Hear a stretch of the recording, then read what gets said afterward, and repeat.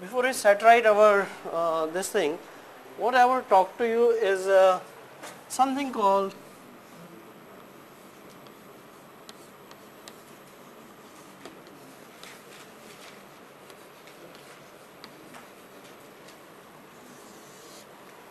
okay.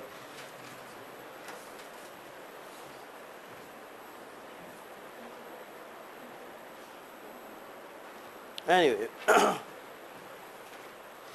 see, now we have talked about the devices that we can control the particulate matters, okay, or the dust. Now we want to control both. In this thing you can control both particulate matter plus gases, okay, and the system looks like this. Unfortunately I don't have the figure for this, okay.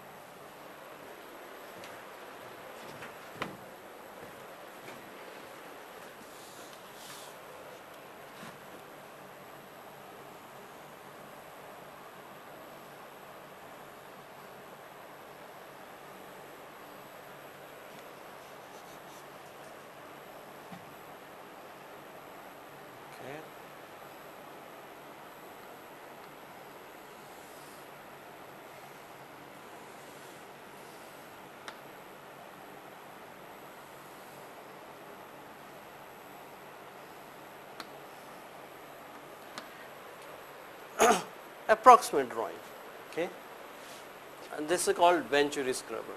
So here you pass your particulate matter and gas. For example, let's take the gas as HF, okay. This I am giving example, it can be any other gas. So this part of the Venturi is called convergence.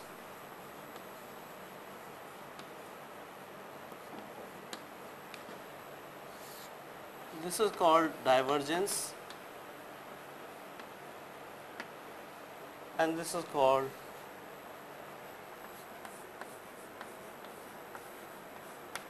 throat, okay. The challenge is, of course, the particles which are smaller in size is difficult to remove, right. Okay. In here you have little openings, okay, and I'm making some drawing which may not look very good, but I think we have to be, the meaning has to be clear. You have this scrubbing solution that can be water or that can be some other chemical, okay. So what you do is that you bring this scrubber liquid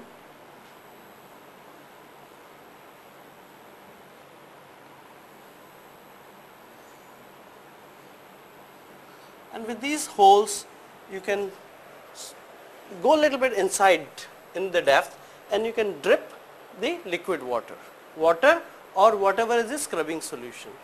For HF, what could be the scrubbing solution for HF if we recall? Na2CO3. You remember we talked about the wet scrubbing for the aluminum plants, right? So this could be, ordinarily it could be water or Na2CO3 depending on what you want to remove. So here you have the particulate matter and the HF. As it goes through the convergence area, it acquires very high velocity, obviously, okay.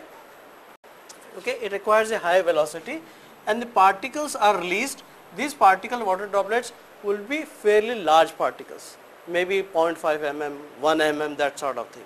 Whereas the particles that we want to remove are very fine particles, like something from 10 micron meter to about 0.5 micron meter. Smaller particles, larger particles you could remove very easily with many of the methods. So here two things happen. As this thing comes in the divergence area, okay, the velocity of these water particles or the scrubber particles will be smaller, okay, and the velocity of the gases, that will be faster, okay. If you go in the convergence area, what will be happen? Then there will be relative velocity between the water droplets and the particles that are traveling. Okay. Who is traveling faster? The particulate matter is traveling faster, whereas the little droplets of water is traveling slowly. When there is a relative velocity between two things, what is the result? They collide, right? When there is a relative velocity, okay, if somebody is moving at the higher speed and somebody is moving with the lower speed, thing coming from the higher speed is likely to hit that one. Okay. So what happens in this process? Okay, there is a relative velocity in this range. Okay. This relative velocity, because of this, there is an impaction of the particles onto the water droplets. Okay, and the particle will become part of the water droplet. Okay. Okay. So and then many particles can go inside one water droplet. Okay. Okay. So in this process, in this way, what happened? The smaller particles are encased into the larger water particles. See, and how we accomplished this? This was accomplished because we could give a relative velocity between the particles that are traveling through this one and the water droplets or the liquid, which is matter of your liking depending on what gas you want to remove. So there are two things are also happening. The particles are being encased inside the water droplet, and as well as there is opportunity for the gases, which may be HF, to react with your scrubbing liquid, so that HF will be removed, because you are giving them the enough time. This can be long enough. You are giving them the enough time to get reaction and get so that HF is neutralized. HF is an acid. Okay, it's like acid. So that gets neutralized. Now what happens is particles, all the particles have almost have become the size of water droplets, because they are sitting inside that one. Okay. Now once the size is large, okay, it's very easy to remove. Okay. Then what we do? We provide another simple cyclone after this one. So by virtue of this, what I have done, I am not getting complicated as ESP or back filters. Okay. But here I am removing the gaseous as well as the particulate matter, but what I really need after this one is to put another particulate removal device. Okay. And that is what I want you to understand. Okay. So that we can remove the particulate as well as the gaseous sample. So this is what is called the Venturi scrubber, because this is in the shape of Venturi. Do you have anything which the physics part which you don't understand to what I said? Okay. Some material I'll send it to you through email, but just what I want is that you understand the physics. Okay. Simple thing, but then you need to understand. And as you will grow, as you will go down, there will be no more relative velocity. The particles as well as the particulate matter as well as the liquid droplets, they will travel at the same speed. So your efficiency of your collection or hitting each other will reduce with time. Okay. This is what is the thing. So this is what is the Venturi scrubber. The other thing which I have not talked to you is about SO2 removal, but you can also use the SO2 and use another liquid, like for example slurry of calcium carbonate. Okay, calcium carbonate and sulfur dioxide will react, but that part I'll send it through email.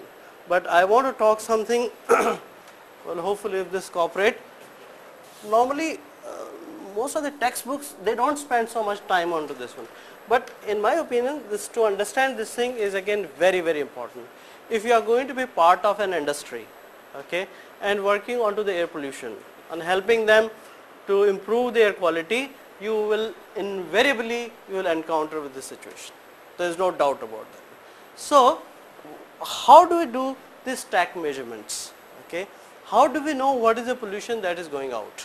Okay, so some picture which is shown here, again this is not very clear picture, but what you see here is a little platform. Okay, and then you see a person standing, right? The person who is standing, and there is some kind of beam or bar, if you like it, and something is hanging onto this bar. This can move in and out. Okay, like there is a guide rail. You suppose this, like this is the weight which you see here, that can move back and forward. Okay. So this is how the sampling is done. But we'll get into the physics part. Okay. Why do the monitoring? Why stack sampling is required? Okay. I'll pass on this to you through email. See, suppose you are a chemical engineer. You want to see the process control. Okay, you want to see, well, the percentage of carbon dioxide should be so much. Okay, or you want to say, okay, this chemical compound is being formed or not. You are a combustion engineer. You want to see what is the oxygen level. Okay, that is why again then you say, okay, if oxygen level is low or high, you want to increase or decrease that one, isn't it? All process control people would like to see what is happening inside the stack or inside the duct. Regulatory compliance, you say the pollution control boards, they will come and say, oh, let me see what are your emissions, because there is a law that you cannot discharge more than certain concentration of the particles or gases and things like that. So they will require stack measurements. Air quality modeling, for modeling what you need? You need the emission quantity Q, the big Q that we were writing all the time in the formula. Where that Q will come? Either it comes from the emission inventory, or if you want to be very, very accurate, you actually go and measure it, because emission inventories are always estimates. Okay, if you want to write actual, then you go and measure the thing. Development of the emission factors, okay, that emission factor you want to say, and you want to check the performance of the pollution control device. You have an ESP, for example, that we spend lots of money in there, then you want to see how good it is working. So you will say one stack measurement here, and you see one stack measurement here, and you see the difference and see how efficient is your ESP. Okay, you need to know certain basic things to do the stack sampling, that you all are aware of that one. We will not spend any time onto that one. Now I want to talk to you something you have not heard, but something very important, and all our lecture today will be focused on that particular thing. When you talk about the sampling are two things you can possibly sample: the gases and the particles, right? The gases, because of the diffusion, their concentration is uniform all across the chimney. Okay, but you will see the particle concentration will vary from location to location. Okay, that is point number one. And then, so what we do is that we sample the particulates with something called isokinetic sampling. Okay, I'll explain you what is isokinetic sampling, but before we do that, you have to answer certain thing. Suppose this is my duct or chimney. I put a sampling device to take the sample. Okay, here is my, let's say, pump, and here is my filter paper. Okay, what I do is suck through this one, take the initial weight, final weight, measure the flow. Suppose this is my velocity inside the chimney or in the duct. That is, let's say, velocity stack is Vs. Okay, and you are sucking it through some velocity, and that velocity here, okay, in this one, let me call that as Vn. Okay, okay, when Vs equals to Vn, you call it isokinetic sample, because the kinetic energy here, here and here is the same. Okay. And it is very important to maintain isokinetic sample. Okay. Now having said it's very easy, but then you will ask why it is important. Okay. Tell me, if my Vs is greater than Vn, okay, what will happen? Will I collect a representative sample, or I will make a mistake in sample?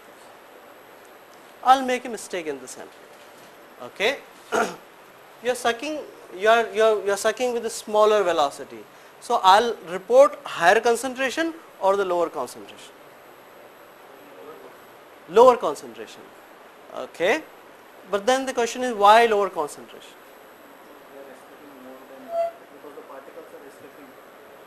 Particles are escaping where?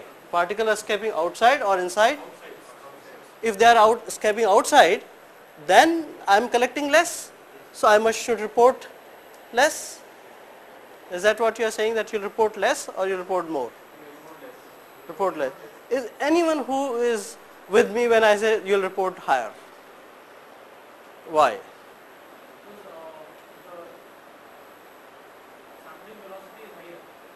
Sampling velocity is lower. Stack velocity is higher, but you are sucking at the lower speed. The answer, what you said, is just opposite, and then you have to understand why it is so. So when you are sucking, this is your sucking velocity, right? When sucking is smaller, okay, what will happen? We'll answer with the next slide. So that is situation number 1, and then another situation is, what I am saying is, and we'll clarify, under report or over report, sorry. Over report the particulate concentration. You will under report.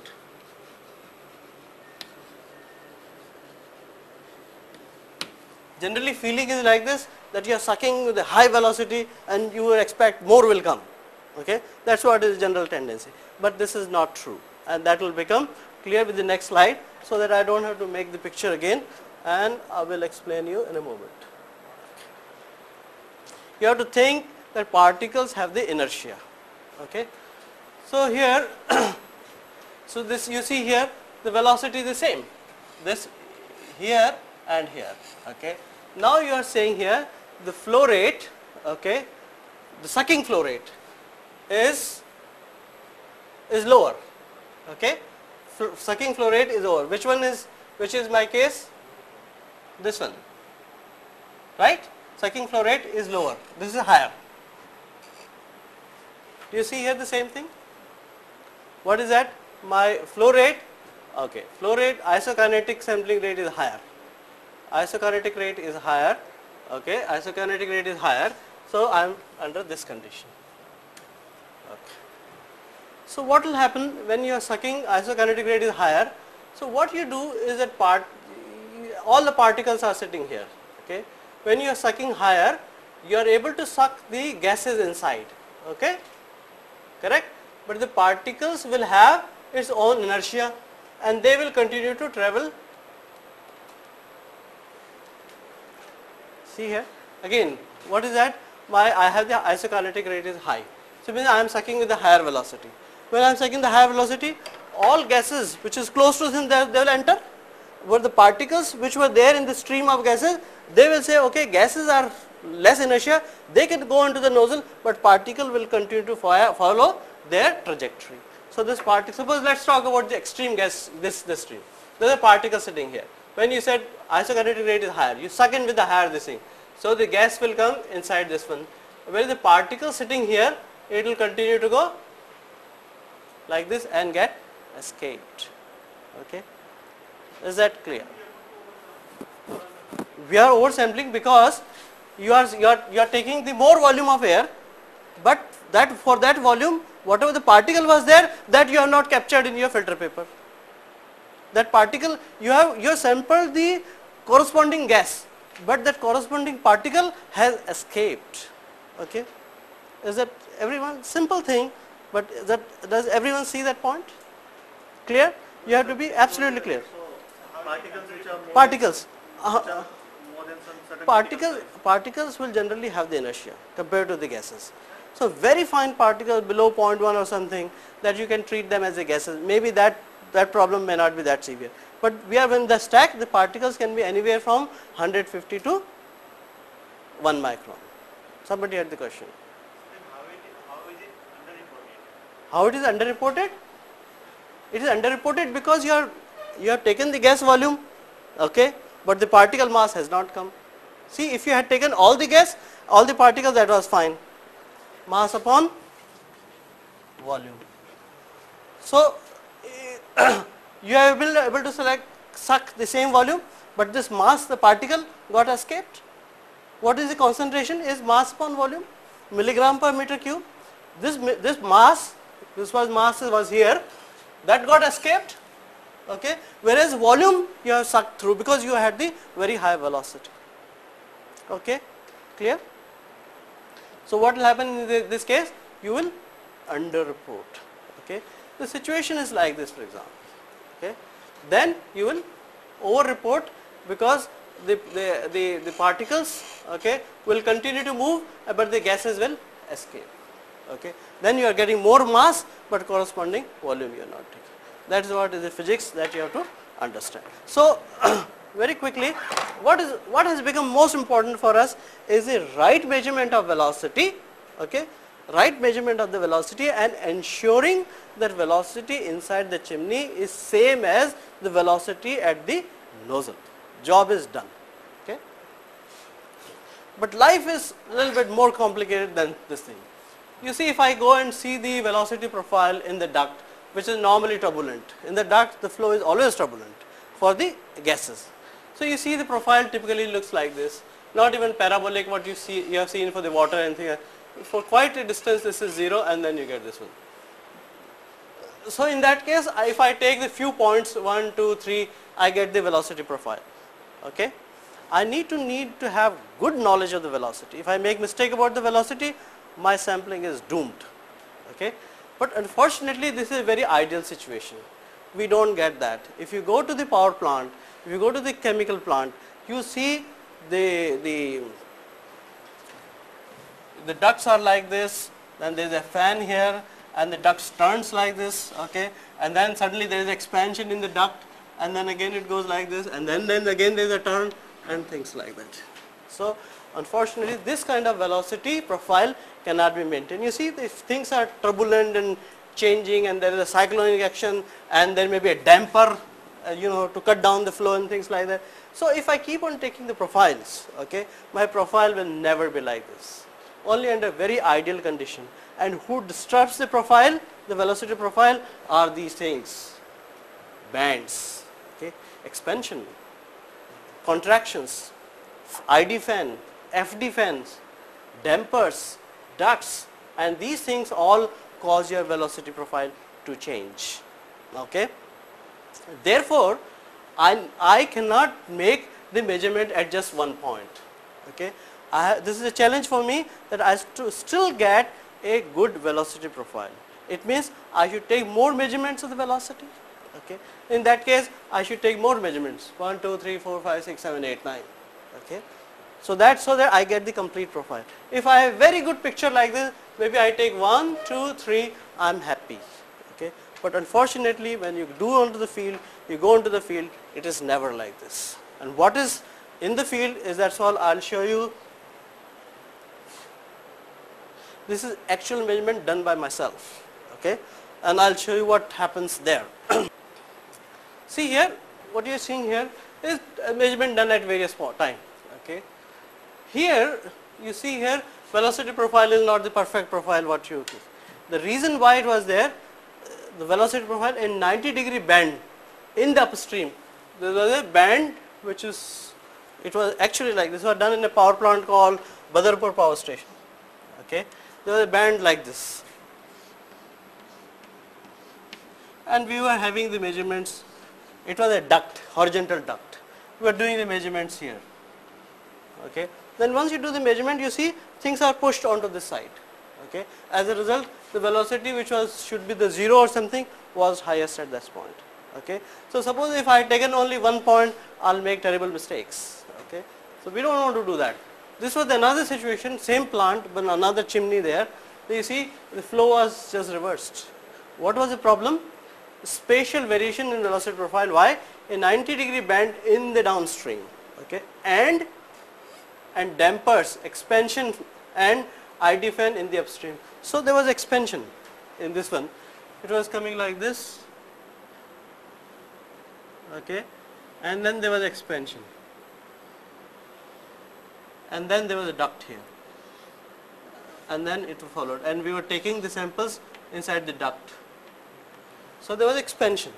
Okay. Once there is expansion, the velocity increased at the ends and it was decreased less. Okay. So again, when we have said that velocity measurement is the most important or the key things, but then actual situation can make the things very difficult. Okay. So really, before going to the sample, we must determine how many data points that we want to take. Okay. And that is decided by what is at my sampling location, what is there in the downstream and what is there on the upstream. If things have very long duct, you have nice duct, you can do with the minimum number of samples. Okay. So if you realize, if you agree with this one, that we have to decide about the number of samples, how do we go about doing that? This is a little picture to show how do we measure the velocity. Okay, just you have to understand the principle. This is called the pitot tube. Okay, the pitot tube, one thing, this is inside the chimney. So this opening here and there is an opening here. Okay, so the gases, they will put the pressure here, the atmospheric pressure will come, and the pressure difference is nothing but velocity head. Okay, so there are certain formula corrections are there, but the underlying principle is this: you see the change in the delta H. Okay, and that is this delta H, and I can find out the velocity. Okay, just the principal part. Okay, the things may be a little different, you know, the constants are there, and pitot tube constants and things like that, but this is what we call as the pitot tube, and this is called S type of pitot tube. Okay, but then the question that we are trying to answer is, how do we decide number of data points? Okay, look at this picture.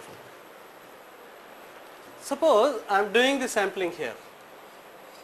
Okay, somewhere here at distance B there is a disturbance, right, and at A there is a disturbance, there is expansion. Okay, so what you do is that you see in your, if I am going this side, my flow is like this direction is my upstream or downstream? Upstream. Okay, and when I am going this side, this is my downstream. Okay, then I see where is my disturbance, how far is my disturbance from the my sampling point. So in terms of the diameter, how many diameters I have. So suppose if my disturbance is in the upstream is, let's say, 8 times. Okay, so my disturbance is, let's say, my A, is that right? We are calling B. Okay, we call it B.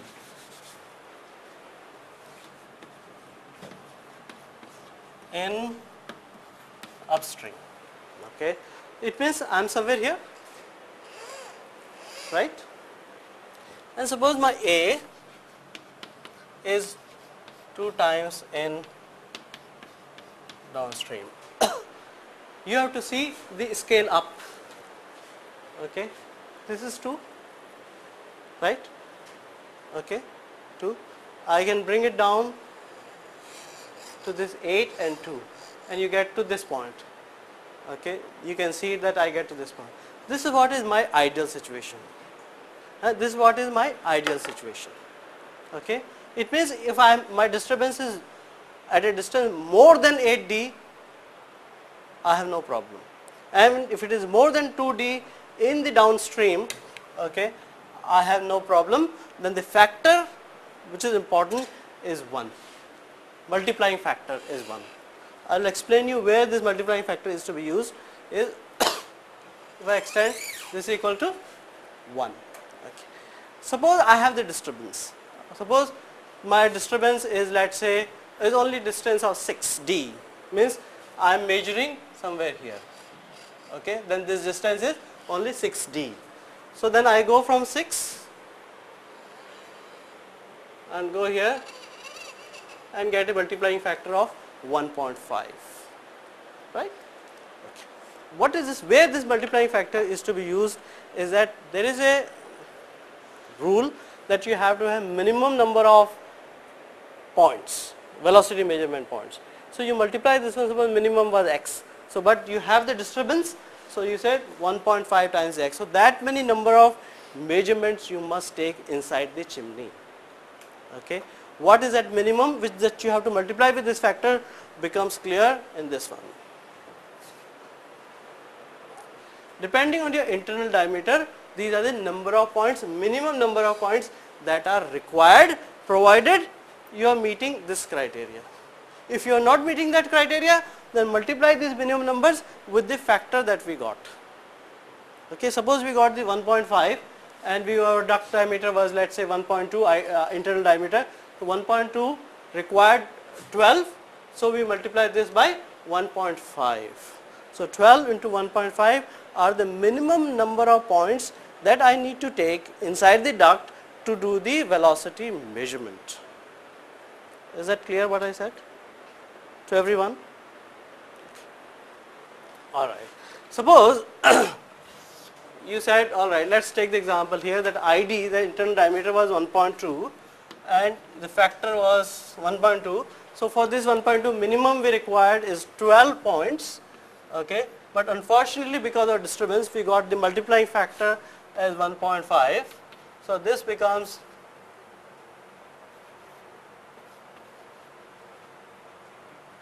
something like this, 18, okay, good. So I need to take 18 points inside the chimney so that is to ensure that I'll get a good velocity profile and I will not make mistakes. Okay, is that point clear? Now the next question automatically comes, where do I take those 18 points? Okay, there are infinite location inside the duct or inside the chimney. Okay. Then I'll show you where those 18 points can be taken. This is a little table that you have to spend little time understanding this one. Okay, I don't think you can read it so well there. Okay. This is your traverse point number. Okay, and how this is numbered is like this.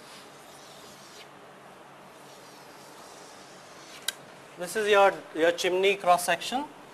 You divide things in two parts. Okay.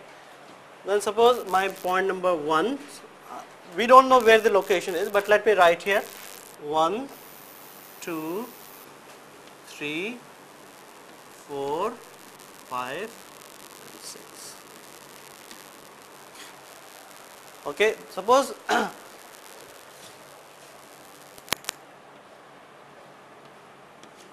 then you can say 6, 7, 8, 9, 10, 11, 12. And we always measure from the two directions, okay? This direction and this direction. So suppose you were required to have the 12 points. So on one axis, okay, and the another axis orthogonal to this, you require 6 points. Is that right? 1, 2, 3, 6 points. Okay. So where those 6 points should come? Okay. I have taken an example for the 8 points. Okay. See here, what you have to do is suppose you are taking as, okay, you see here 8 points. This is the percentage diameter distance starting from the edge. Okay. So you have decided that you want to have the 8 data points. Okay. Let's make it 8 so there is no confusion here.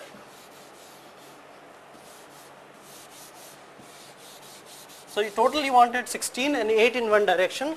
So I can make it 1, 2, 3, 4, 5, 6, 7 and 8. Okay. So you want 8 data points. Your point number 1, here you say point number 1, total is 8, where it should be 3.3% of diameter. So my point number 1, this distance, okay, is 3.3 by 100.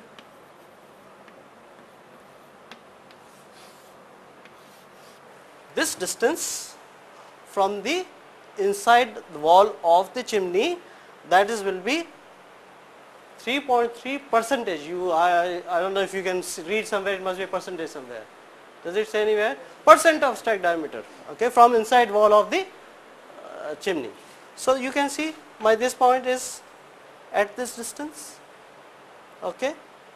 Point number 2, 10.5. This distance 10.2 by 100 times d.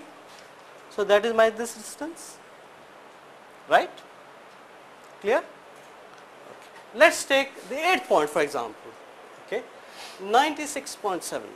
Okay, this is my 8th point. Then I am looking at this distance. I don't know if you can see that. Miss my 8th point from here to here. That is what is it? 96 point something. What is that? 96.7. So 96.7 by 100 times t.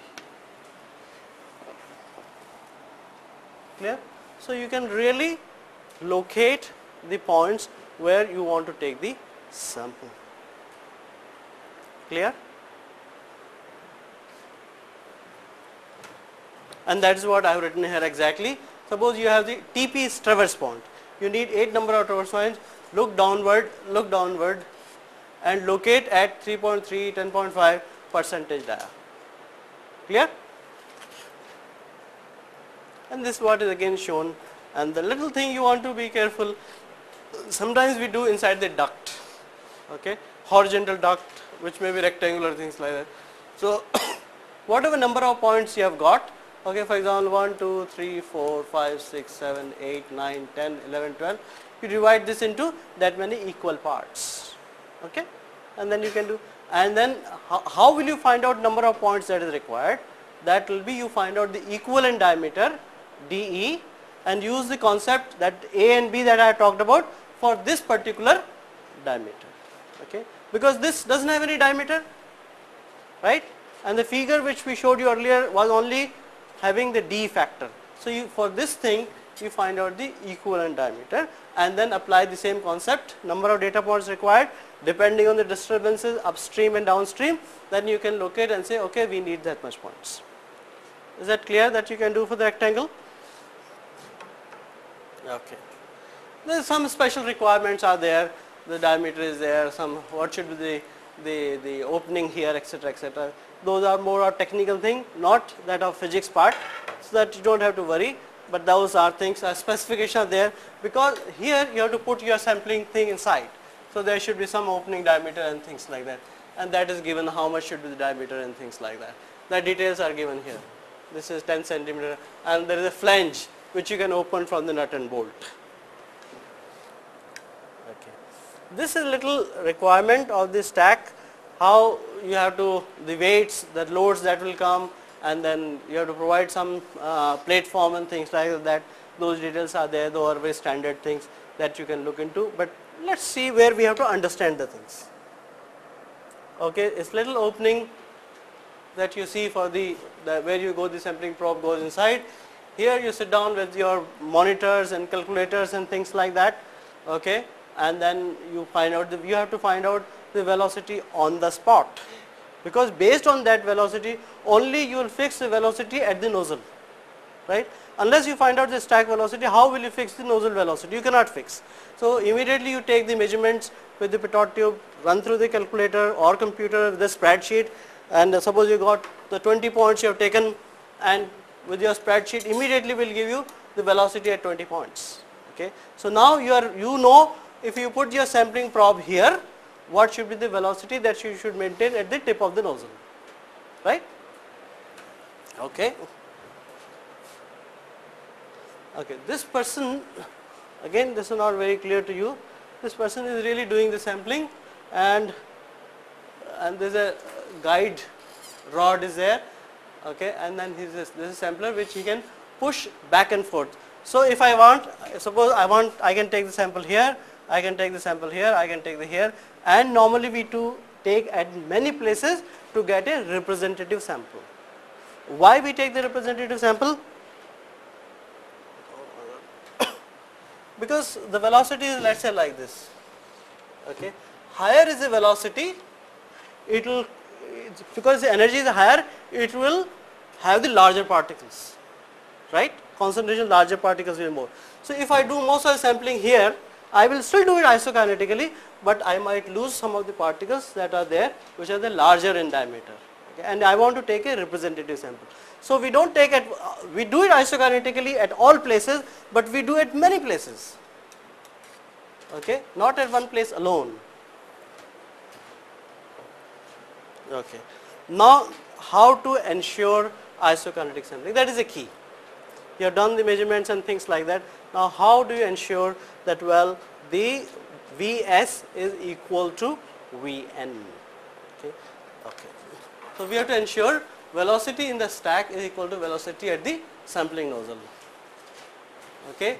And normally what we will do, we have the measurement, we have a rotameter, To measure the flow, you want to measure the flow with what flow rate that you are measuring, because ultimately this flow rate will go in your calculation, mass divided by the volume.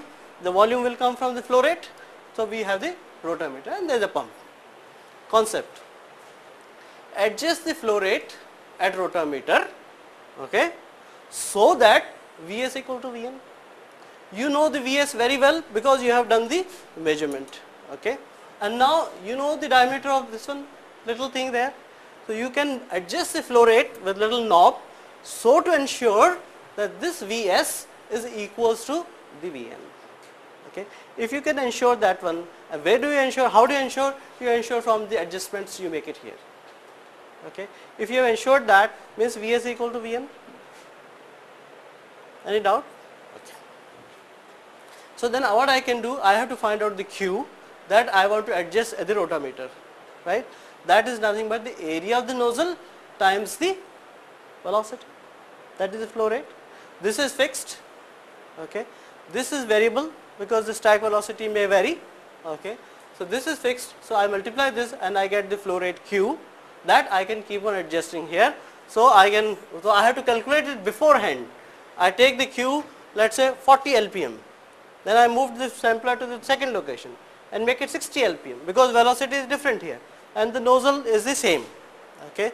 So you see here I have to keep on adjusting my flow rate as I travel across the chimney, okay. Alright, life is not so simple. We haven't done the job. Concept wise we are okay, but the situation wise we are not correct. Okay, that what I state. Equation 1 is not quite right, okay, although it looks right. Why? We want Q in the stack. Where is the Q we want? In here. And but where are the measurements you are doing? In here, right? Pressure and temperature is different here, and pressure and temperatures are different here. So that Q I am maintaining, which I am measuring here, has the pressure and temperature here, which is not correct there, right? So I must make an adjustment for the pressure and temperature, which I know, which I can do the measurement of pressure and temperature here. So I must make the correction for the pressure and temperature which I am measuring, so that it becomes exactly Vs equal to Vn. So did we say that here? Can only be measured outside at the rotameter. Rotameter temperature and pressure is different than stack, so therefore we need to revise Q. Okay. How do we revise?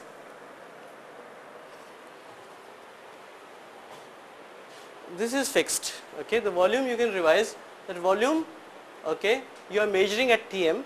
So you by Tm by Ts, P1 V1 upon T1, you can see that how you will get Tm by Ts, okay, because you are here measuring at the Tm, but you want to, the required thing was at Ts. Similarly, you need to revise it for the pressure part, okay, that is the P bar, okay, that is your atmospheric pressure, minus P meter, okay, that is the difference, is that you get the absolute pressure, and similarly P bar minus PS, PS is the stack pressure, okay. So that way you can, now if you maintain this particular Q at your rotameter, that will ensure that your velocity inside the chimney is same as it is in the nozzle. Okay. Is that clear to you? Okay. If it is not clear to you, I will send this one to you, all of them. You reorganize and see if this is what it is coming out to be. Okay. You do, because if you do with your own hands, okay, you will become more happy and more clear that yes, this is what is the thing which I have to change. Okay. There is another situation where we condense the moisture beforehand. See, stacks are likely to have the moisture, right? H2O is one of the combustion products. So in the process, when you are sucking, it can condense. Okay. So if that is condensation is already removed, okay, before you are measuring at the rotameter, because condensation, why we do is we remove the condensation, because otherwise it can spoil my rotameter, it can cause the corrosion inside the rotameter. So I want to trap the moisture beforehand. So if that moisture is removed, okay, the V meter that you have measured, okay, must be lowered, because that VV is you have already taken into the consideration. This I will send it to you through mail today, and then you have to go through this, okay, and you make sure that you are getting the same formulation as I get. If not, come back to me, okay, we can discuss and sort this one out. You become expert in the stack sampling. This is what is typically the things might look like inside. There is a nozzle here, there is a filter paper which we call as thimble, okay, and thimble looks like this, okay. This is clamped here, but this can move in and out, okay. You bring it here, you bring to the condenser, because it's the water you want to condense that one. You measure the dry gas meter, that is a flow meter that you can adjust, and there is a pressure and temperature, and this is the flow that you can measure, and finally you have the vacuum pump, so that you can make sure basically difference in the weight divided by the volume that you have taken, so that way you can find out. This is the last picture. Actually on the field it looks like this. Along with this, what you are doing is you are putting the nozzle, but you are also putting your pitot tube along with this one. Why you want to put the pitot tube along with this one? You want to ensure that velocity that you had measured earlier is still maintained in the duct. Suppose the velocity has changed, because I said with temperature, with time, velocity can change. Generally it don't. So that you can calculate at the end of the day percent isokinetic, okay, because you are doing it with some measurements which you did earlier, okay, and by the time you did your calculation, you are ready to go with this one. After 10 minutes or after 15 minutes it takes for the preparation, the velocity has changed, so that you can say how much was the change in the velocity, because you can still record the velocity because of the pitot tube. At the point only, so but you are doing the measurement at the point only. You are doing the measurement here, okay. Then after 5 minutes of sampling, you push your sampling prop at point 2 and take the 5 minute sampling, then push to 3, again 5 minute sampling. So at that point you are re-measuring the velocity and compare it with the earlier velocity that you had measured, and say, well, you are still close to what you had measured. Suppose there is a drastic difference, it means your sampling is incorrect. Then you have to probably repeat the sampling.